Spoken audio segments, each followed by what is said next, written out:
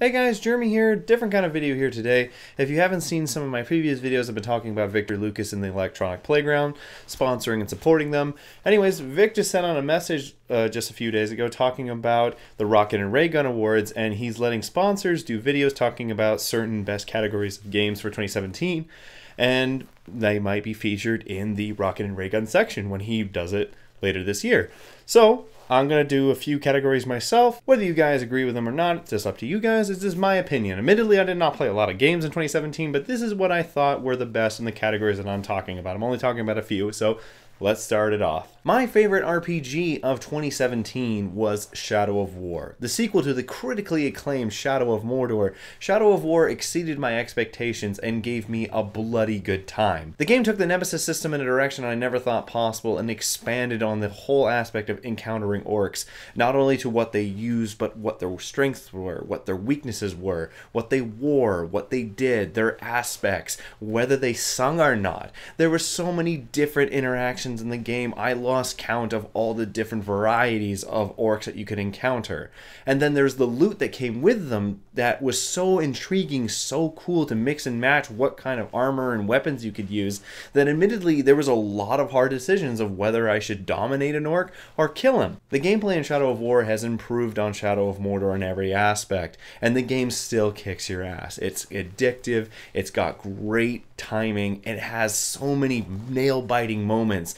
The sieges alone are so fun. I never really thought I would take advantage of the whole online fortress aspect of the game, but in the end I probably put as many hours into that aspect of the game as I had with the regular game itself. Just watching so many orcs all on the screen at once and watching your fellow orc captains fight and die alongside you creates amazingly emotionally gripping and heart-wrenching moments that just make you almost want to restart the game because you didn't want to lose them, but the risk versus reward is so intriguing. And sure, the story probably wasn't the most compelling part of the game, but I do applaud Monolith for really going out there with taking the lore and just going balls out crazy with some of the aspects, especially the ending. Now, admittedly, you couldn't invite a bunch of Tolkien fans over and discuss the ideals and everything of this game because they're going to want to slap you in the face, because this definitely is not canon, but it's still an entertaining experience nonetheless. In the end, Shadow of War is a great hack and slash RPG game. It has fantastic combat. The gameplay difficulty is on point, always challenging you, but never really beating you unless you feel like taking the other difficulties. The Siege Assault mode in the game is super fun. It's super awesome to see so many orcs fighting each other at once. And also the whole microtransaction issue, I never found an issue with it. I never once thought of buying a box during the entirety of playing the game, and I never bought one with physical money afterwards. I've never put any more money into this game than buying it in the Season's Pass. So that is why my choice for the best RPG of 2017 is Shadow of War. Now moving on to my favorite racer of 2017. My choice for the best racer of 2017 is Dirt 4. Dirt 4 returns the Colin McRae Dirt Rally series to the former grandeur that it once had. The game is some of the best driving I've ever seen in a racing game, and this is coming from a guy who absolutely adored Forza Horizon 3. Admittedly, however, this game is nowhere near as forgiving as other racing series like the Forza Horizon series. In those games, you can drive through a tree and pretty much have no repercussions. This game, however, you make the slightest error and the whole thing goes wrong. But by doing so, it also makes the experience so much more engaging, so much more intense, and so much more rewarding when you finish a race. I love Dirt 4 for all aspects of the game, from its visual standards to its audio complexities to its absolutely balls to the wall driving. The game also has great visuals and great audio, making the car experience even more lifelike and really putting you in the seat of each car and making each experience challenging as well as visually authentic. The game also features a random map stage generator, so every staged race is different from the last and you'll never go through the same one again.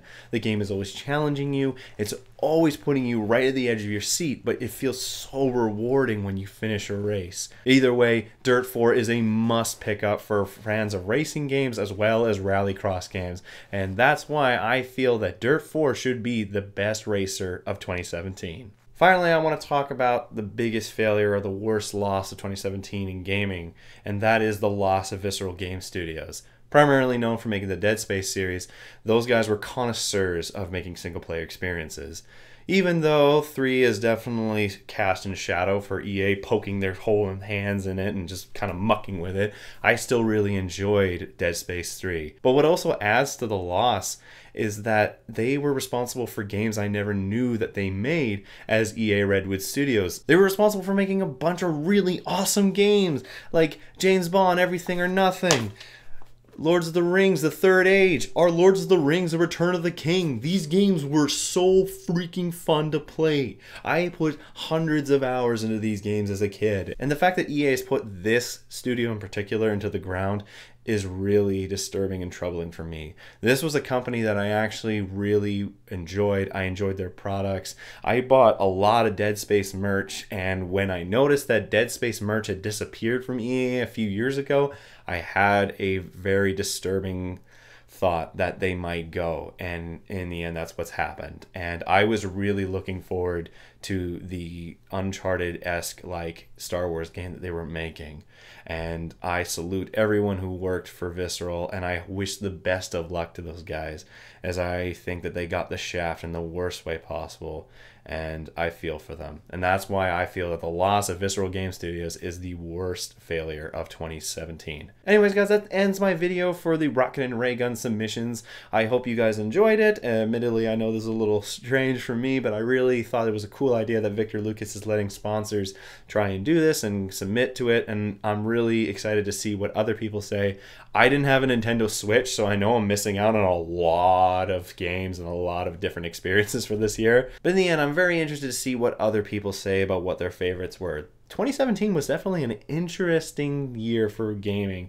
Not just in terms of what games came out, but the news that came with the games. So if anything, the news about certain games was bigger than the games themselves. In the end, guys, thank you for watching this video. Vic, thank you for doing this. This is such a cool idea, and I look forward to seeing what you choose for the Rocket and Raygun Awards. Anyways, guys, I hope you enjoyed this video. See you guys next time.